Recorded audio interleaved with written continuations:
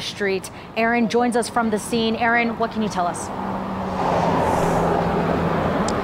Yeah, hey, good morning to you, Leo. Well, still a very active situation here at the intersection of Kapiolani and Kamakee Street, right behind McKinley High School. You can see half a dozen units still on site. I want to show you everything on the road here, a backpack. We just talked to witnesses. This is right around school hours, and they said two students were crossing the road when a car ran the red light right here at the intersection of Kamakee and Kapiolani, struck the two girls. One girl, they said, looked to be in worse condition than the other one. They were both rushed to the nearby hospital. On-site security with the school saying, there were student witnesses right around with their parents. This is, again, peak time for those kids to be going to school. They said the condition unknown in terms of the criticalness, but they were performing CPR on that one individual, that one student. We asked for comment from police, but they're obviously very busy right now working on this investigation. Of course, as we get more information, we're going to bring it to you. But of course,